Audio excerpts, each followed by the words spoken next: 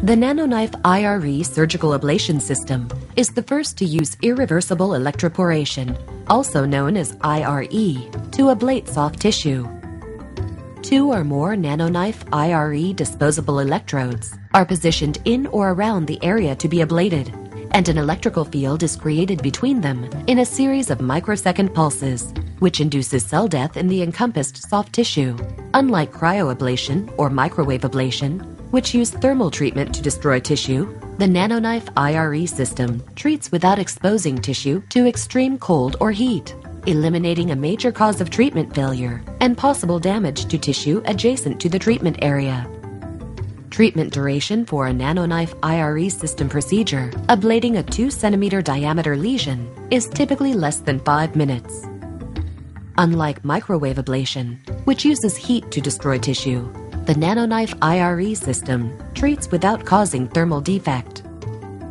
The IRE treatment is minimally invasive and is performed under general anesthesia with ultrasound or CT guidance. Preoperative imaging allows precise calculation of the tissue volume and shape to be ablated and aids the planning of appropriate positioning for the NanoKnife IRE electrodes.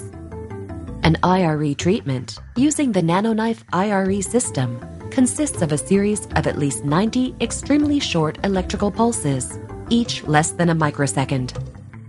Cell death is induced within minutes, and the patient can often be released from the hospital the same day. The NanoKnife IRE system induces cell death in soft tissue. NanoKnife electrodes are placed in proximity to the targeted lesion, but, unlike thermal ablation technologies, surrounding critical structures, including ducts and blood vessels, remain functional. During treatment, the NanoKnife IRE system's unique action opens permanent nano-sized pores in the cell membrane, causing irreversible damage, which induces a cell death, which mimics natural cell death.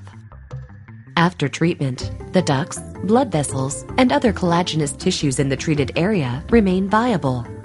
Microscopic imaging after treatment reveals a sharply delineated separation between affected and unaffected cells. Unlike other ablation technology, the NanoKnife IRE system acts directly on the cell membrane, which causes the cell to die. Microscopic holes or pores form in the outer membranes of the cells in the treated area, and the cells begin to break apart. The cells are no longer viable, and the body's healing response begins to absorb the cell fragments and remove them from the body. The treated area heals naturally, much like a bruise. After the procedure, the treated area begins to resolve within hours. Doppler ultrasound imaging during NanoKnife ablation demonstrates the patency of blood vessels as small as 1 millimeter in diameter in the treated area. 30 to 90 days after a NanoKnife IRE system procedure, CT and ultrasound imaging reveal a mostly normal appearance, with little remaining evidence of the IRE treatment. As seen on imaging, critical blood vessels and ducts continue to function normally after treatment, maintaining blood flow in the treated area, which aids healing.